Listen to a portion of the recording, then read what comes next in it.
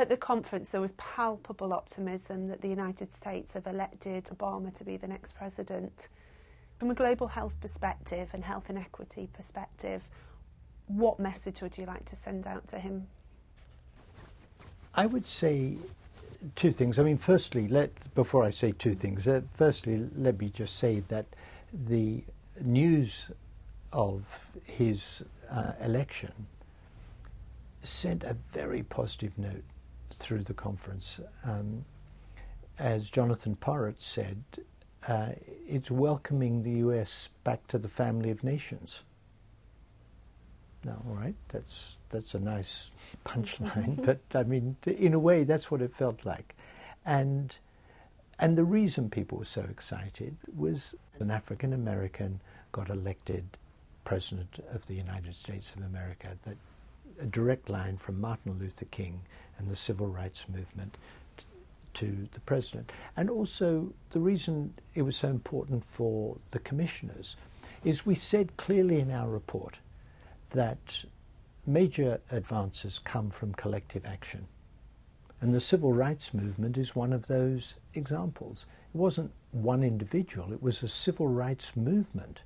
And that civil rights movement finally has led to an African American being elected President of the United States. Now, he's a pretty special person. I mean, he's, Harvard educated and goodness knows what. So he's a pretty special individual. And I don't think he got elected because he was an African American. He got elected because he's obviously a very special individual, a remarkable individual. But being an African American wasn't a barrier to being elected. And that's what was so special and sent such a note of optimism. And the second part, just coming back to this phrase that I wouldn't have used, but welcoming the US back into the family of nations, the US can be such a powerful force for good. And they haven't been in the last 8 years. The reason they say, why do people hate us?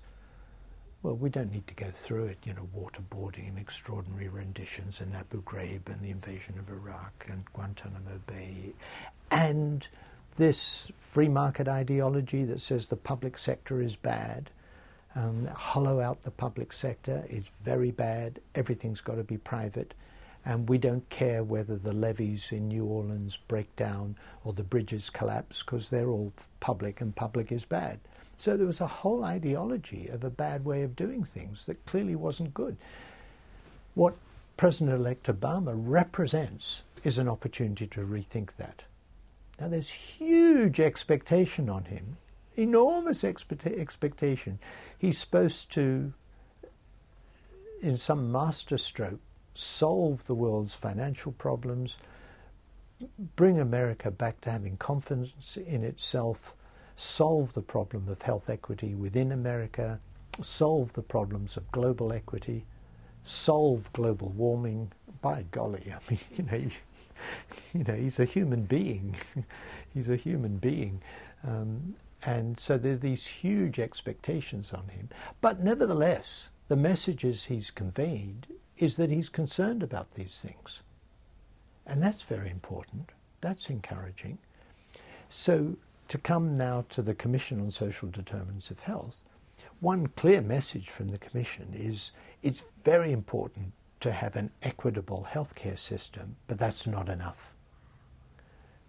I don't believe for 1 minute that the 17-year difference in life expectancy between Washington, D.C. and the suburbs of Washington in affluent Maryland would be solved by having fair access to the healthcare system. I don't believe for 1 minute that 17-year gap in life expectancy is due to differentials in healthcare. In Glasgow, we've got primary healthcare free at the point of use, and we've got a 28-year difference. Nobody believes it's because the people in the poor area of Glasgow, Carlton, can't get to see their GP. They may find it more difficult to get to see their GP, but that's not why their life expectancy is 28 years shorter. So for President Obama to say, yes, it's a high priority for me to fix the healthcare system is, of course, great for Americans, but he shouldn't imagine that that will fix the health equity problem by itself, because there's a huge amount to do.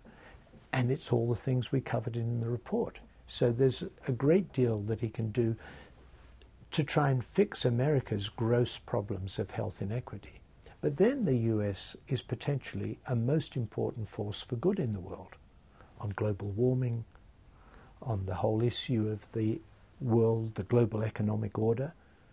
We've been discussing about aid. The US is one of the lowest of the rich countries in the percent of gross national income it gives to overseas development assistance. Debt. The US banks and other parts are huge recipients of those debt repayments. The global financial institutions, the US has a huge influence on the World Bank. So it can play a very big role in actually just changing the framework of understanding and actually trying to take, I'm not saying that he should take the Commission's report as his Bible, but the sort of spirit of understanding that was encapsulated in the Commission's report, one would hope will be the approach that he brings to a new administration.